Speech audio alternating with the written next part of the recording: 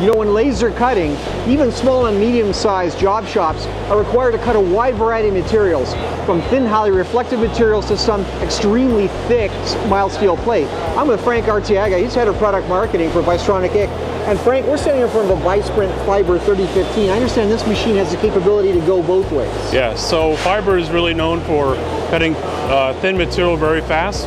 But one of the things that has been new with innovations in fiber laser cutting has really been the advent of being able to cut thicker materials. So here we have some samples.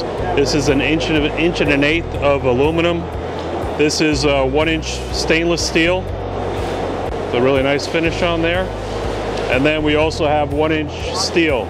So now we are able to run the complete spectrum of materials that typical job shops encounter on a daily basis, from very thin.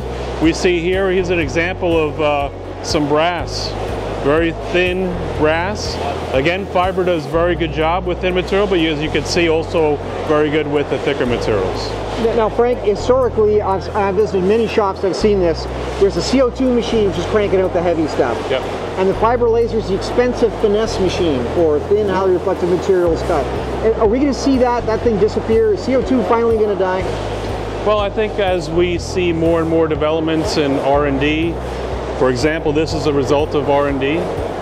We see that the fiber will be able to process the thicker materials.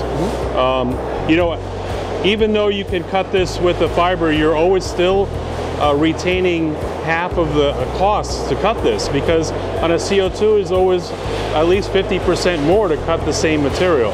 So at this point, we're probably cutting it slower than the CO2, but if you look at the actual cost per part, it's a lower cost per part on the fiber, even though you're going slower, because you're using 50% less in operating costs. Okay, so the issue with all the consumables and the issues around CO2, is that driving the economics to a point where the CO2 just should be flat out replaced by fiber product?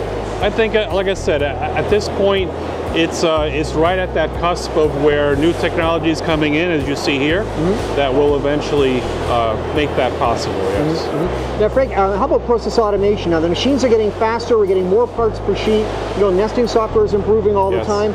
I see some shops where you can see that the weak link is how fast you can load and unload the machine. Yeah, so automation is critical. We have a cycle here on our automation that is about 60 seconds. So as long as your cycle of your sheet is longer than 60 seconds, the automation will be able to keep up. So it loads and unloads within 60 seconds, which is really fast. And then we complement also with the press brake. We have a high-speed press brake, because you're doing a lot of productivity. Now you have to form it. You have to bend it. Otherwise, all those parts keep accumulating at the press brake. So it's really, the whole process goes downstream. Not only here, but the amount of volume that you're producing has to be able to adapt downstream. For example, bending and welding and things like that. Let's take a look at that press brake. Okay.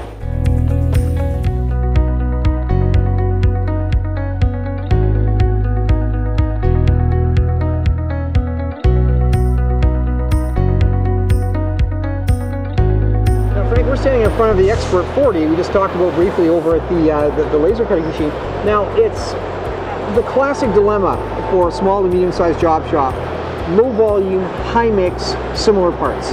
Now, we know it's an error-prone situation. It's a situation that's just fraught with risk if you need to get product out the door. Right. I understand you have essentially a training automation solution combined into this machine that eliminates a lot of these problems. Yeah, so we have a couple of things. First is the operator interface. As you can see there, that the control actually tells you at each step of the bending process what part of the part you're bending, what aspect of the part you're bending, and then also what side of the part is the bend occurring on. So it's very intuitive and step-based, so you can see exactly what's going on. The operator can zoom and very much like a touch screen you would on a phone, you can actually zoom in, zoom out on your display. The other part is we have a unit that has on the laser, we actually etch a QR code, and then we use the scanner here to scan the QR code, and it'll automatically bring up the exact program that's required of the operator to go ahead and process parts. So in that high mix volume that we're talking about, it's very easy to go through and correct and make the right programs for the material that you're bending. I've commonly seen a situation where a clipboard or a piece of paper is duct taped beside a machine with the program list. Right. Based on the thing. And we know what happens. Someone gets something out of sync. Yeah. So it comes off the cutter and it's in the wrong sequence. The operator is thinking on autopilot and just programs the next program in, grabs a part, crash at the same time. So in this case, the operator is not actually keying in programming at all through a keypad or interface. Correct. Just so scanning with he's scanning with a scanner. It reduces, eliminates basically any kind of error with the operator putting in the wrong program for the material.